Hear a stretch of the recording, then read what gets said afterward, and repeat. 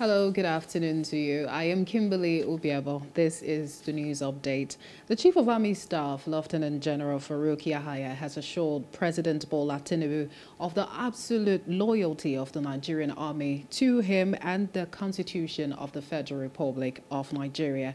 Yahaya gave the assurance during the inauguration of the newly constructed ultra-modern headquarters of the Nigerian Army School of Military Engineering Complex in Makurdi. He assured that the Nigerian Army would at all times remain professional to ensure that the president achieved his vision of having a safe and secure Nigeria. Earlier, the Commander Corps of Engineers, Major General P.E. Eremosele, thanks the Chief of Army Staff for approving and making funds available for the construction of the edifice.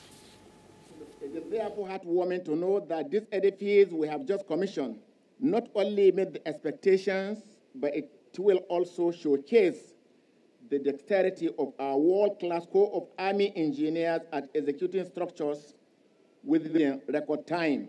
It's my conviction that this new headquarters complex will fulfill the administrative purposes it was built for, in line with the provision of one of the cardinal pillars of my command, which is administration. May I assure His Excellency, President Bola Tinubu, of the absolute loyalty of the Nigerian Army, to him, the President Commander-in-Chief, and the Constitution of the Federal Republic of Nigeria. We will, at all times, remain professional to ensure that the Commander-in-Chief achieves his vision of having a safe and secure Nigeria for economic and other social activities to thrive.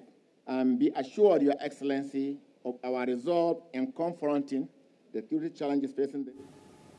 Hello, hope you enjoyed the news. Please do subscribe to our YouTube channel and don't forget to hit the notification button so you get notified about fresh news updates.